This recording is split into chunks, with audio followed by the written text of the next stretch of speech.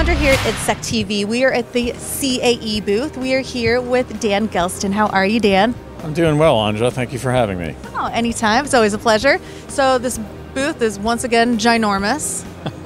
Thank you. Yeah, we're excited to be here. Again, this is our second show post the acquisition of L3 Harris Military Technologies, the legacy link business. So now we're a year plus into the acquisition. I think we have a fully integrated team now, and we're excited to demonstrate what we've got, really a best of breed of both of the technologies coming together from each side of that fence in the acquisition. So really excited to be here. Yes, great to have you.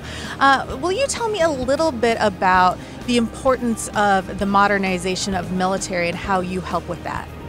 Absolutely. Well, the latest national defense strategy of the United States was just released, and that kind of drives both the U.S. and allied strategies going forward for defense departments around the world. So really focused on that, and you can see a lot of the theme here is the Night 1 scenario, looking at the Pacific problem set. That's something specifically that with modernization, training and simulation is more crucial than ever. You're bringing all 5 domains together and rather complex environments that need to be cyber hardened, and the reality is you're just not going to be able to train with the efficacy or as often as really the type of reps you're going to need to be proficient without this type of training and simulation, bringing it all together in a simulated environment. No doubt. And then speaking of that, what do you see as key threats and how are you addressing those?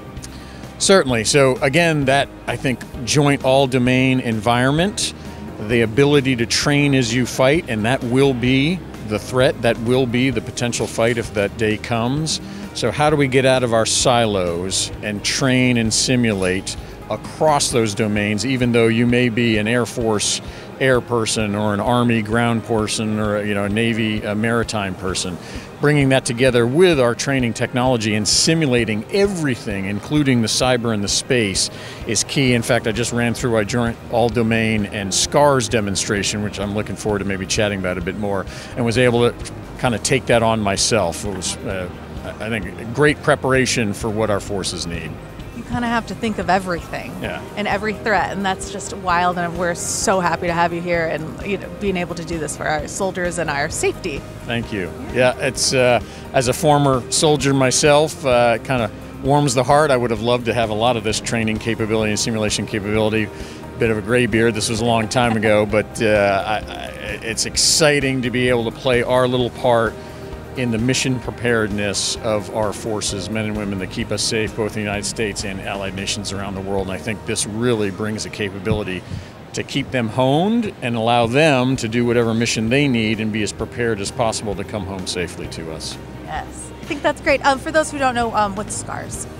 The Simulated Common Architecture Requirement and Standards. It is quite a mouthful, but it's a near $1 billion contract, prime contract we have with the Air Force that fundamentally was designed to integrate all, I think, 2,400 plus simulators they have across 50 plus platforms. So it allows you, instead of pushing updates individually or linking individual simulators and individual, I think there's like 17 different simulation environments they use right now, really bringing it all together as one. So the guys flying the tankers could potentially be in the same simulated environment with the guys flying the F-35s and ground assets as well. All cyber hardened, all working together, even if they may be at different classification levels. Wonderful, and they can all learn from each of those levels. Absolutely. From each other as well. Because again, you train as you fight, and you're not going to fight as a singular tanker or a singular F-35 or a singular JTAC on the ground calling for fire. You're going to be working all together.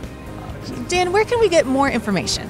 I'd love you to be interested to get more information. It's booth 1734. We're kind of right in the middle, and as you mentioned, a big platform, but I think that's appropriate. We are the largest platform agnostic training and simulation provider in the world, and that's something we're very proud of. Independent, all we do is training and simulation. We're not tied to a singular platform of plane or boat or something to that effect. So we've got quite a booth here, hopefully fairly showing all 5 domains and what we can do for our customers. So 1734, booth 1734 is where I'd love them to come. All right, that's it for now. Thank you. Stay tuned for more at Itsec TV.